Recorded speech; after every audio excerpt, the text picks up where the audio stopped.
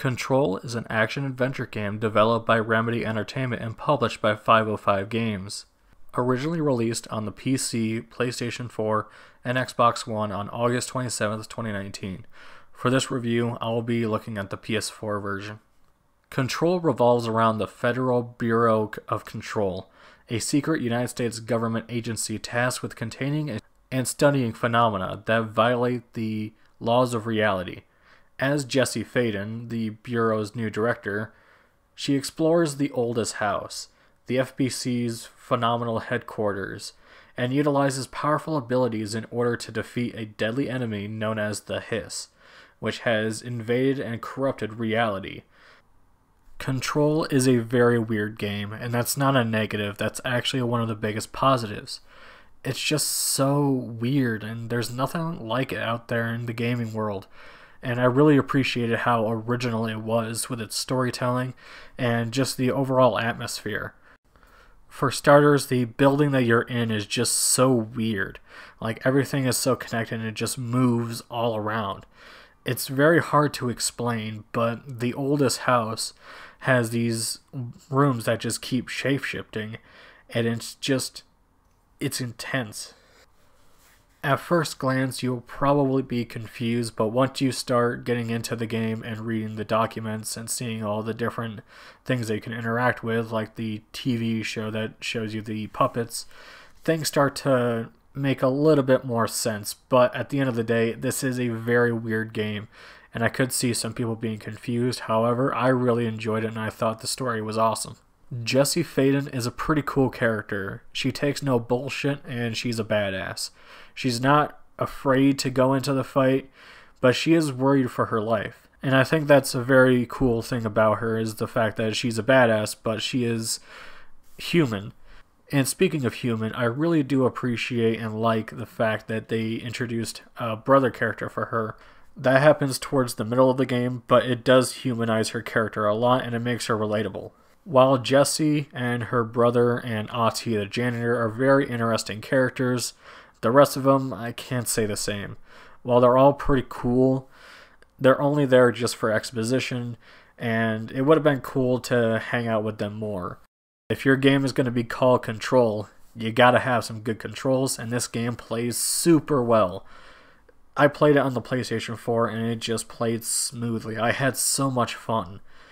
Whenever I picked up that controller, I just couldn't put it down. I was so addicted to this game, and I had a lot of fun. I also really like some of the puzzle elements to this game. There isn't a lot of puzzle solving in this game, but there is involving a motel and some other puzzles here and there. Not a lot, but I really appreciated those. I played this on my base PS4, and I'm pretty sure it'll look better on PlayStation 5 or PC. I still think it looks really damn good.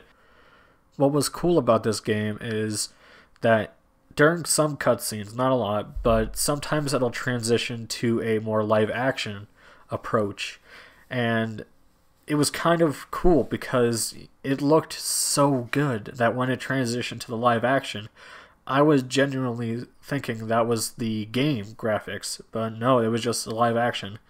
And it was really cool to see that little transition. It doesn't happen a lot, but when it does, it looks damn good. The soundtrack was pretty good for the most part. While it did set the mood and it fit very well, it's just not something I would listen to.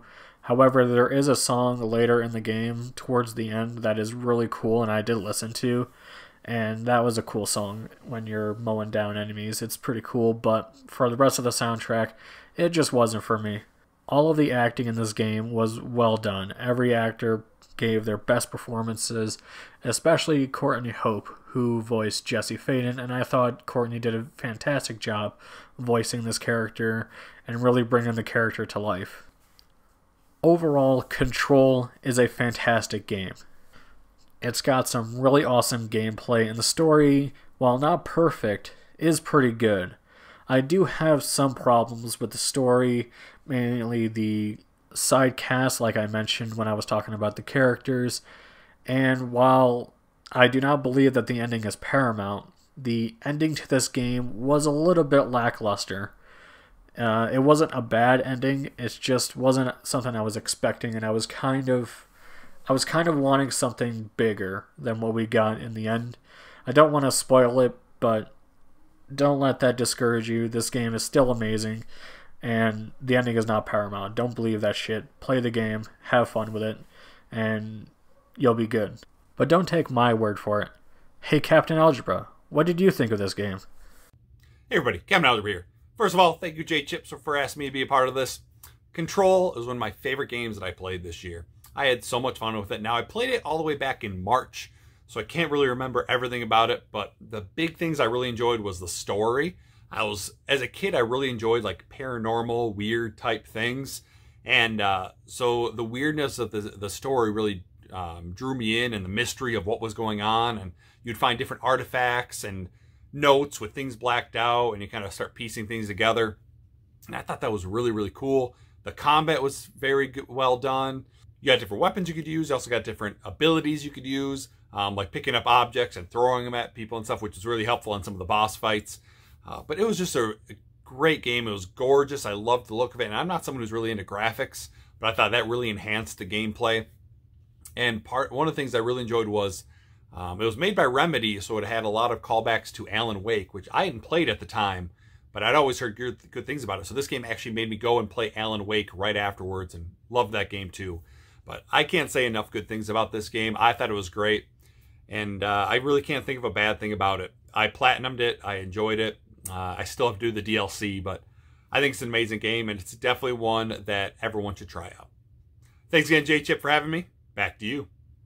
Thank you for watching the video. If you like this, please give it a thumbs up, and if you want to see more videos like this, hit that subscribe button and make sure you hit that bell icon so you know when my next video is up. Also, comment down below on what you thought of this video game. Big thanks and big shout out to my friend Captain Algebra. Go check out his channel. He has some awesome live streams. He has some awesome video games monthly unboxings and great pickups. And overall, the dude is just, he's awesome. He has some weird opinions, but I think that's what makes him really cool. Big thanks to Stuffy Play, Warpbait, Nia-chan, and Miasma Senpai for supporting me on Patreon. You guys are awesome.